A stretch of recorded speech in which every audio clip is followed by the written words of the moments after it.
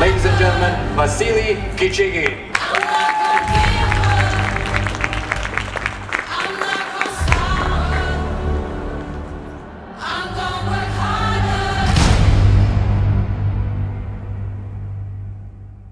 He is the king of social media and freelance in Russia.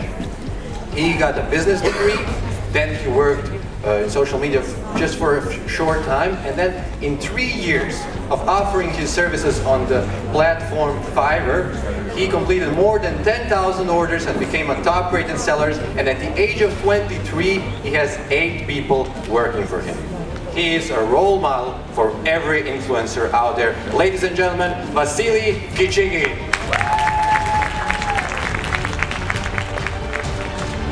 All right, Karlo, thank you so much for doing this. So can you tell me a little bit about your story? So you're a speaker as well, and you're doing your hustle as well. So can you share this as well? Well, first of all, thank you for having me. This means a lot to me as well. You see, my story is, like many people, I never knew what I want to do in life.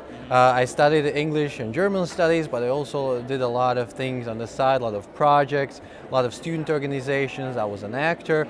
And whenever there was a speech to be made, whenever there was a presentation to be held, they always told me, hey, Karlo, you're good at this, why don't you go ahead and do it? Yeah. And then at one conference, people asked me, do you do this professionally? And that's when I figured, well, maybe I could start. Oh, they're stealing our letters. Sorry, yeah. We have those letters. We are not going to steal them, we want to take pictures. Yeah, but we're filming something. You're stealing our... Yeah, you see here, no, this is, maybe you can keep this on film. This is the Wild West out here. You have to be careful about your letters. Yeah, so Go ahead. That's when I decided I would try to do this professionally, and also I would help people become better speakers. Because, you know, there's so many people who have great ideas, have such a huge knowledge, or have so much to say, but they can't express it very well, and they're, you know, and that's why they don't get the recognition they deserve. So that's why I decided to do this. So you were moderating at LEAP, right? So how did this opportunity came to you? Yeah. Well, I would say it came just by pure hustle. Because last year, when I decided to do this, I started a project which was called Speech Funnel. And I decided that I would teach people how to get better at public speaking, and they would teach me something else. And the founder of LEAP Summit Conference last year saw the video, and then he told me, hey, we're looking for a moderator, for a host, maybe you could jump in. And, you know, I said, of course, this is a great opportunity. I did it, and it went well. And now this year they invited me again and gave me even you know, more to do, even a better stage, and you know, more announcements.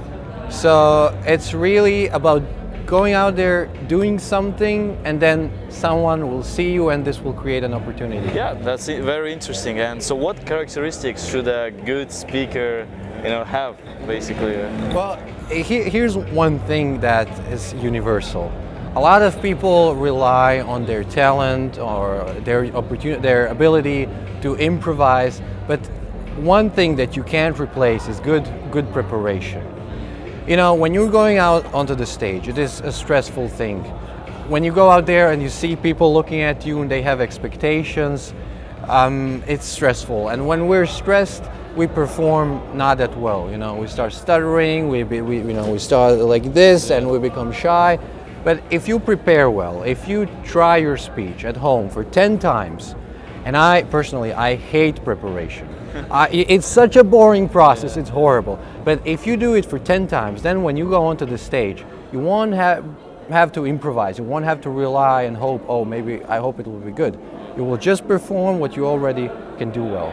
So you basically have to do your homework, right? Exactly. And get ready. So we actually also prepared. We were here a few days before, and we were like preparing like crazy with the presentation, the talk. So I think, yeah, it's definitely, you should definitely do your homework, because otherwise it's like one time you're speaking and you could ruin your reputation, right? Or people could be like, oh, he's kind of like always talking the same voice, or that. So you want to make sure when you go out there, you really crush it. So yeah, I definitely agree with you.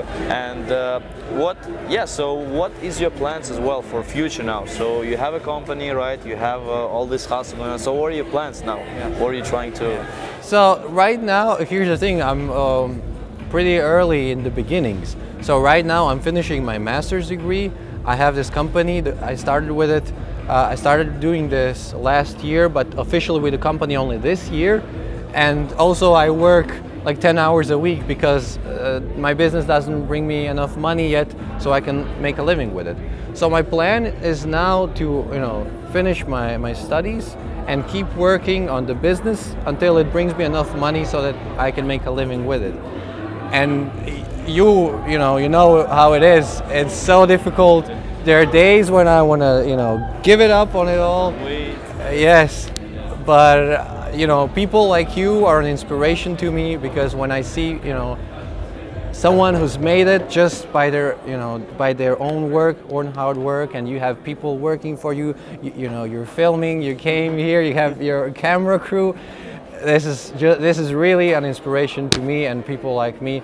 So yeah, it's my plan to keep hustling, keep working hard, and see where it goes. Yeah, I mean, I think it's all gonna work out for you for sure. I mean, you have a really good talent, especially the way you're talking. You can influence a lot of people. You can change their minds, and you really deliver the message you want. So I think you're definitely gonna do well. Maybe we could organize something, potential event or something like this in the future. It will be fun to do it, definitely. So wish you all the best, all the luck, and thank you so much again for this opportunity. Спасибо, друг. Спасибо. Спасибо. Thank you so much. Thank you. Thank you.